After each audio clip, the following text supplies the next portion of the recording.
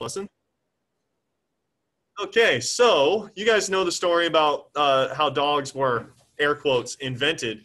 About 30,000 years ago, when humans were still living outside, they were hunter-gatherers. They knew fire. They had fire, and they would cook their food and gather around the fire for warmth. And the fire would attract all types of animals, and the smell of the cooking meat would attract animals too. One of those animals were wolves, gray wolves. Well, wolves are apex predators. There's really nothing in nature that eats a wolf. Wolves, as sort of a defense mechanism, have very high levels of a stress hormone. It keeps them out of trouble. Well, just like we have natural variations, like all of you are humans, you're 206 bones, but you're all different heights. Some of you are great at lacrosse, some of you are great at not lacrosse. Let's just put it that way. But you're all humans, and there's natural variations present in every species. There's natural variations in wolves. And one of those variations are differing levels of the stress hormone. You can have a wolf that has a really high stress hormone and is always very anxious, or you have wolves that are very low stress hormones and are more low key. So the wolves that have very high stress hormones would stay away from the humans, but the low stress hormone wolves would get a little closer, and the humans were a little intrigued by this. They kind of piqued their curiosity, so they would throw their scraps at the dog or at the wolves, and the wolves would think, I get a meal just by kind of being friendly. So this continued over hundreds and hundreds of years, and we started to domesticate wolves, where they learned that if I stick with the humans, they will feed me, and I better not attack them or I won't get fed. You know, this is a mutualistic relationship. And so you flash forward 30,000 years later, you get Chloe's dog with a smashed in face. Isn't it so cute? How old's your pug? She's 2, but she's a black one. She's a black pug. Yeah. Do you know pugs are amongst the dumbest dogs?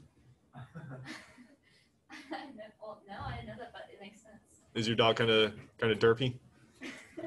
Yeah. Yeah. Her tongue sticks out all the time. Like, it's just not. I'll show you why. Okay.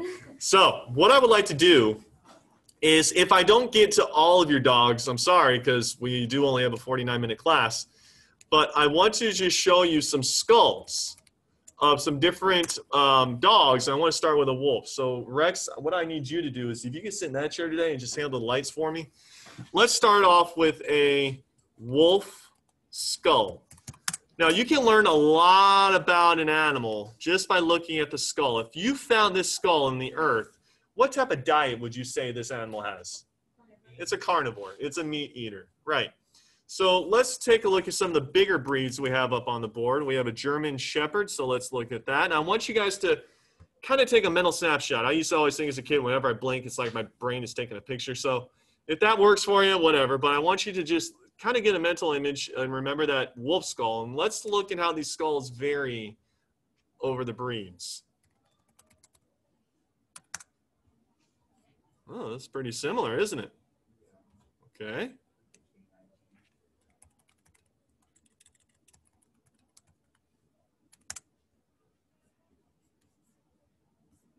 Golden Retriever, pretty similar, big canines. Let's look at a Labrador. Again, we're not too far off. Let's look at a Golden Doodle. I don't know if these are very new breeds. You know, I'm not that much older than you guys. I went to high school in the early 2000s, and Golden Doodles didn't exist. They weren't around. This is a new breed. So it's so new that we don't even have available skulls of it yet. So that's interesting. All right, let's see what else we have here. Pitbull. If it shows me the skull of a rapper from Miami, I'm leaving. All right. Okay, look at that. We're starting. The snout is getting a little bit more condensed, but it still has signs of the wolf lineage. What else do we have here? What? Let's do English Springer Spaniel. Oh boy. Now, it's not that far off. I know they're kind of smaller dogs, but still sort of there.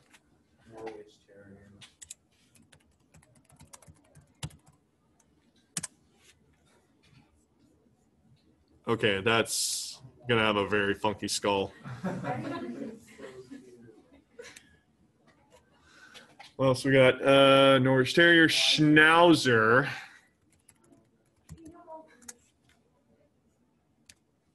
All right, it's not too far. Not too far off. Not too far off. King Charlotte Spaniel. I never heard of that one. King Charles. Oh, I thought you said Charlotte. Ooh. Oh, boy. What the heck is that thing? What does this look like in real life?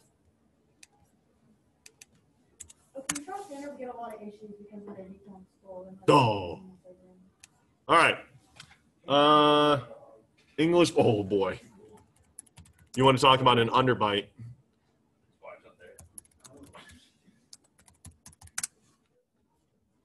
Look at the underbite on that thing.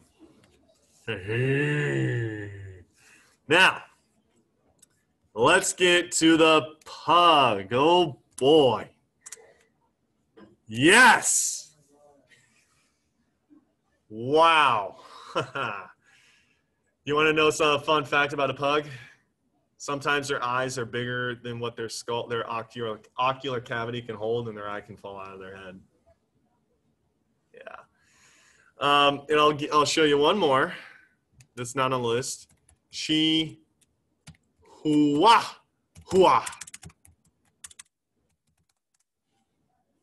Can't type today. Oh, isn't that just cute? Well, these are all different breeds of dogs, but no matter if you're a Chihuahua or a German Shepherd, you eventually evolve from a wolf. And so that is what I would like to get to today. Is we're going to today should be a pretty low brain power day. You guys have been really hanging in there. I do want to remind you that we are 71 days until the AP exam. It will be 7 weeks from tomorrow. To give you an idea of how close it's coming, when you guys get back from spring break, it will be the last week of March, and we will be down into the 40s as the number of days until your AP bio exam. So something I've been encouraging my students to do, and while I have people watching online, is I already had students in my first period do this, is if you want to go to Barnes & Noble, go for it. But if you are more of a I want it delivered to my doorstep kind of person,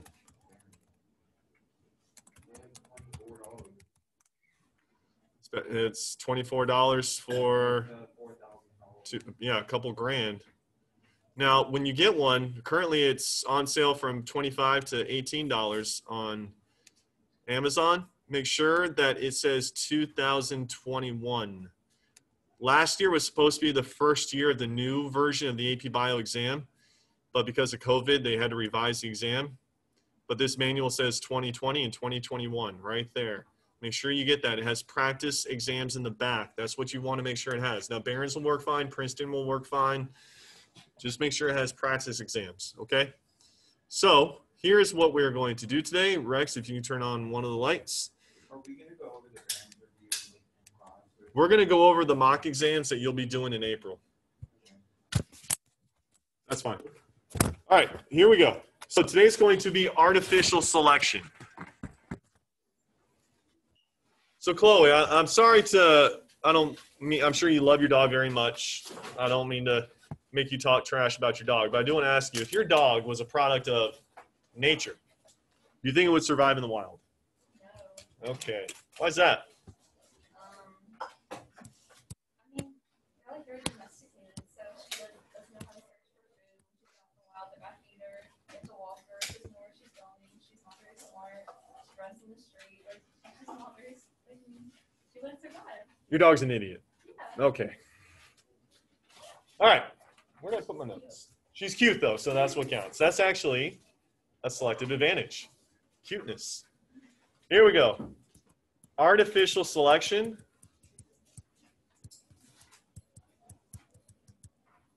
It's okay. My dog was a former service dog, but he flunked out because he's an idiot. He does know how to sit, shake, and lay down. And he was a service dog for a veteran, so if I do this, veterans sometimes do this when they're having a panic attack. He'll go in there and break up your hands and lick your face. Just he's trained to do that. Oh, he's so cute. But he's a big idiot. All right. In any population of a species, there is variation within that species. You guys ever heard the TV show The Big Bang Theory? I want you to think of Sheldon. Sheldon's a really smart guy in the TV show. Isn't he a professor? Like a college professor? I don't know. I don't watch the show. I'm asking. Is he? Let's say he is. Smart guy. How do you think he would do in an NBA tryout? An NBA tryout, National Basketball Association. How do you think he would do? I don't know how he is at basketball. Not so well. Well, then you have LeBron James, arguably the best basketball player that's ever lived. Both of these two people I'm bringing up are Homo sapiens. They have 206 bones. They have 650 muscles, 2 lungs, 1 brain, 1 heart. They're humans. But those two people are a prime example how there are natural variations inherent in every species. There's different looking wolves. There's different looking horses. There's different looking great white sharks. There's different looking humans. Well, in natural selection, those variations are selected either in favor for or against. Now, what is doing the selecting here? In natural selection, don't say nature. I want you to be more specific. What type of factors are selecting either in favor for a trait or selecting against a trait? Give me a few of them. Some of the selective pressures that are inherent in nature. I need you to be more specific. Competition for food. What else? Wasn't it competition for everything though? Competition for space. What's another? Competition for mates. Competition for mates. Competition is the biggest one. So I want you all to remember, I'm going to try to say this day after day after day until you're having dreams about it. Competition for food and water. Competition for space and habitat. Competition for mates. Also, you have predator-prey relationships. You have the weather and climate. You have natural disasters. And you even have diseases that can be a selective pressure. All of these together are what we call nature. And so this is the natural environment selecting in favor for or against. So the environment and everything that I just said selects in favor for or against the variance.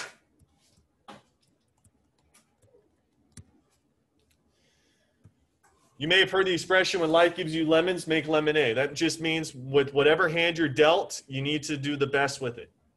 You don't ask for it. You just have to do the best with what you have to work with. Now, typically, nature will select in favor of traits that enhance 2 things.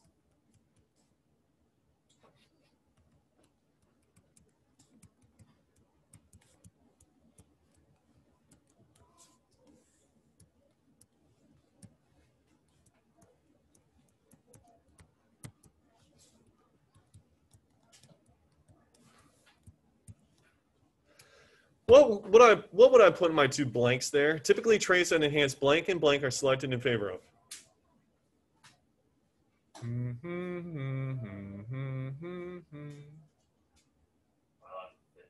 You're right. Biological fitness, Garrett. You're not wrong. But what 2 aspects of biological fitness are there? That's what my 2 blanks are going to be.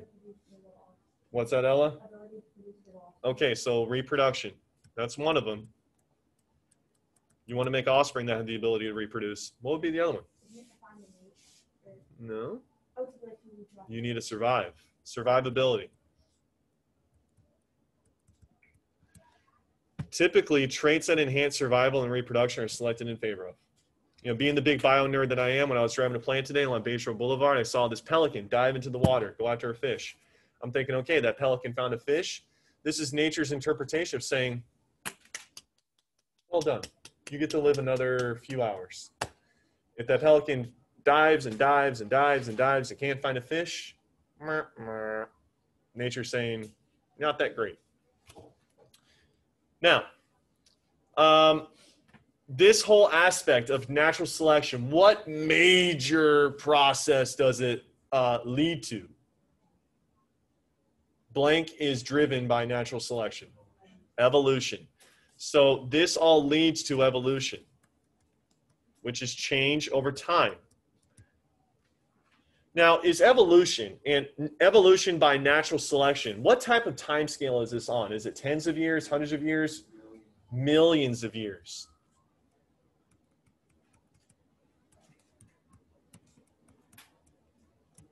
So this is a super long time. Earlier this week, we learned about the evolution of a whale. That took 47.5 million years to get to the blue whales and the humpback whales and the gray whales and all the whales we have today. Yeah. Well, we only get dogs to evolve to all the different breeds anymore. That's where I'm getting at, Ella. That's what today's lesson is all about. Right. So in artificial selection,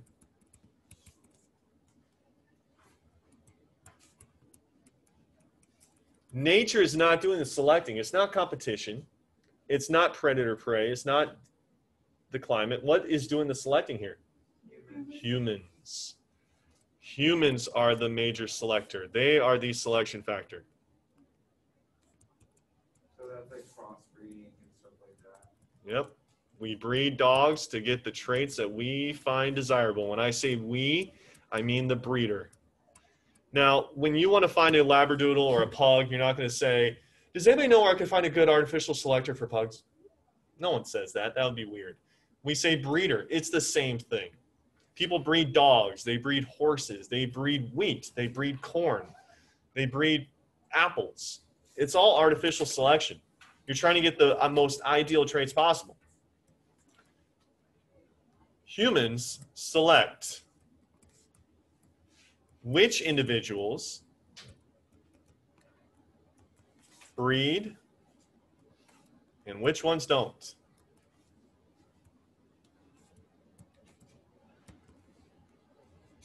Individuals with desired traits are bred. Bred is the past tense of breed.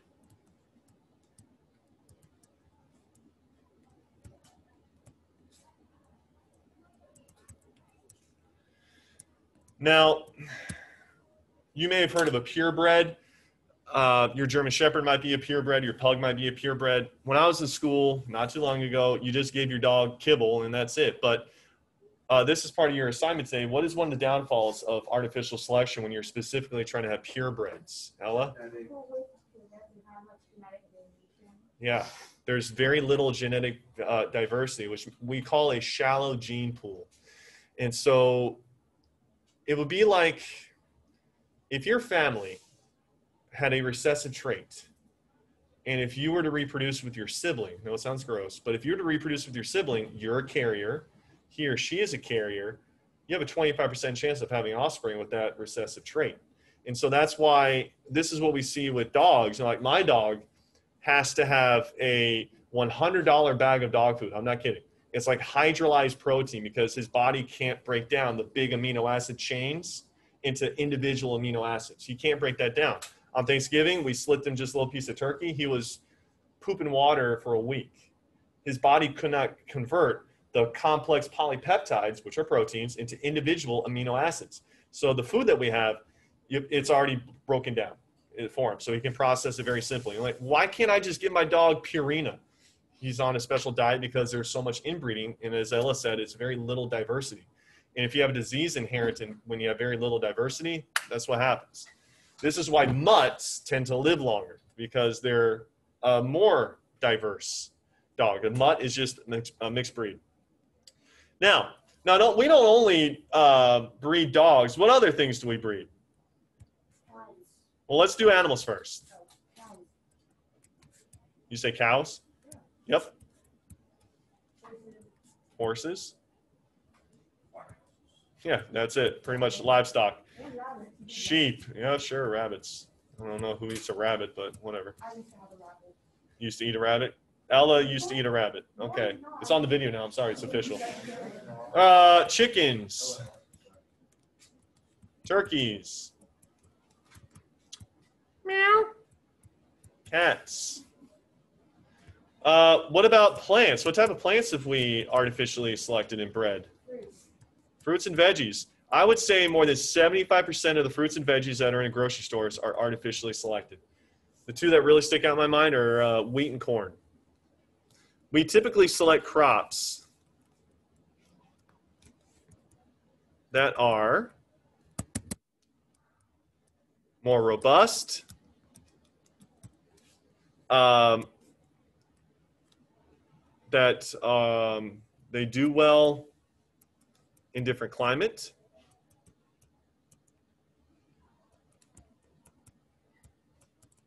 And they have a high yield.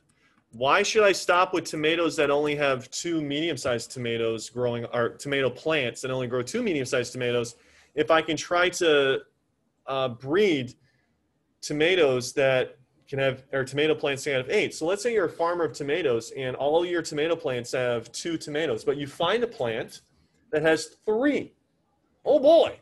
So you breed the 3 tomato plant with the 2 tomato plant, it makes a 3 tomato plant. Oh boy. Then you have 2 3 tomato plants breed, and maybe they make a 4th tomato. And then you just keep doing this until you finally get it to be like maybe 5 or 6 or 7. This is artificial selection. What type of time scale is this? Thousands of years. Much, much, much shorter. It's on a scale of thousands of years. Okay, so if you were watching this video, there is an assignment on Canvas that you were to submit by midnight tonight. And that is it for the lecture. For the rest of you,